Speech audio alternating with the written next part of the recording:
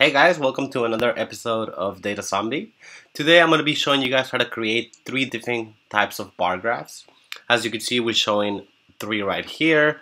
They're all really showing you a state, profit, and sales visualization. Different ways of doing it. There's a lot of value in just knowing how to make them, as well as understanding what goes into them. So I'm going to show you guys how to create this. It's pretty simple, and you could definitely take your data visualization to the next level.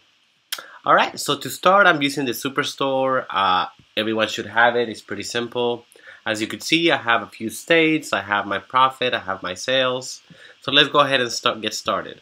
I'm going to go ahead and duplicate this. The first chart we're going to create is called the versus chart, or at least that's what I'm calling it. You've seen this very often when you want to point the bar charts in different directions. Now, the way of doing this is actually pretty simple.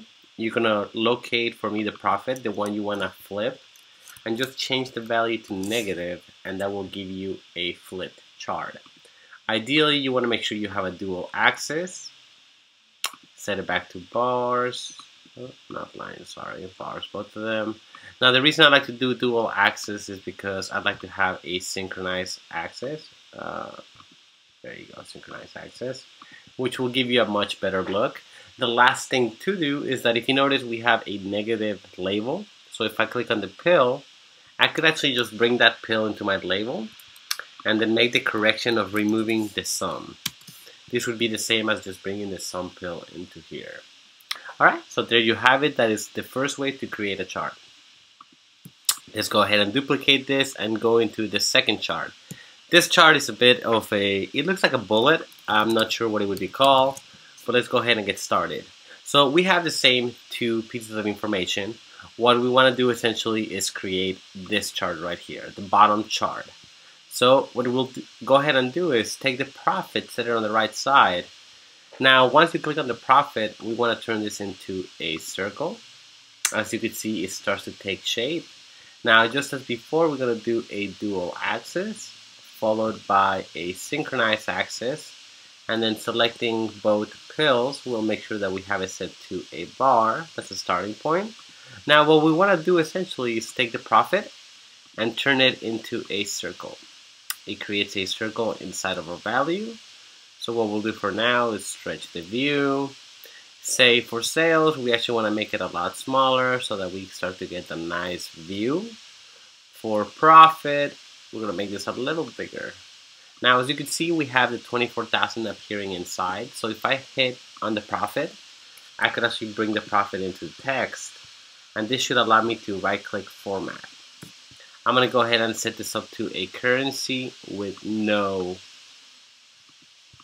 decimals. Set the units to be thousands.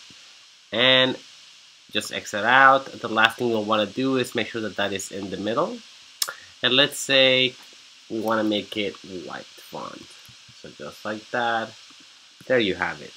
Now, what I had done previously is that I took the sales and I wanted to actually add this state into the label there, and then also add the sales. So by dragging both of them, you have sales for both of them. Now you're able to hide your header, and there you go. You're able to create the same chart you've seen. This is a very useful thing to know. Now let's say you guys actually wanted to, instead of showing 76,000, show a percentage.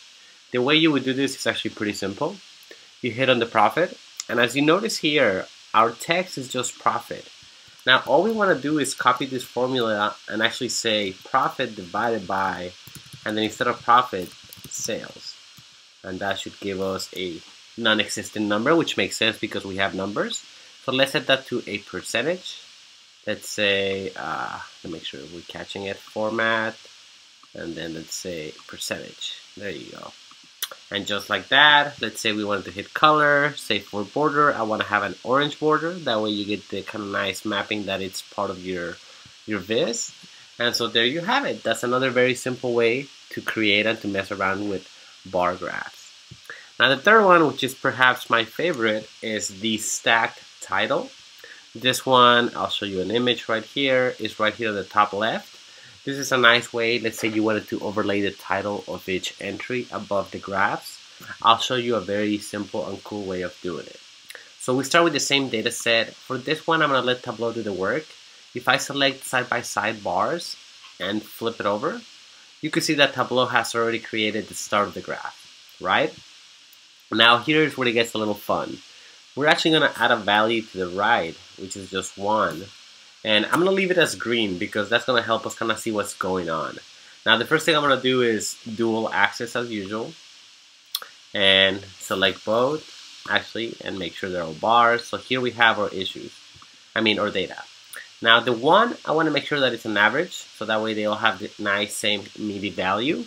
Now we're going to use this second pill and basically just hijack it to display, as you could guess, the state. There it is. Now we want to play with the label settings and align it to the left. And there you have it. Now you have the state nicely tucked in. You want to play with the measures down here, and this is how you could bring it to the top. And just like that, now you have your state appearing on top. I don't want to have that green, so by clicking the measure name and double clicking, I could say, hey, let me use the eyedropper and let me get a nice little white, set it to white, and just like that, you're able to see, let's say, there you go, you're able to see a stacked chart. Now the measure values, this is where you have your sales and profits. So if you'd like to, you could actually drag the measure names into the label. And then let's say you wanted to drag also the measure value. Now it's kind of stacked, so what I'm going to do is go to the label and edit it.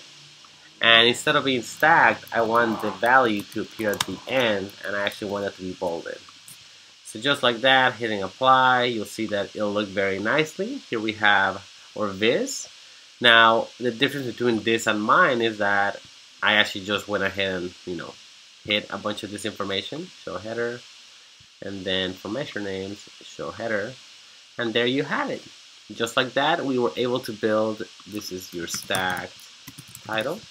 You have a stacked title bar chart. You have a bullet chart. Go ahead and hide this, give us a nice little look. And I'm calling it a versus chart. I'm sure there's an actual name for it. And a really cool thing about this, if you actually flip it, you could create the same chart, but essentially now using vertical versus horizontal. So there you guys have it. With Tableau, it's very easy to create new types of charts.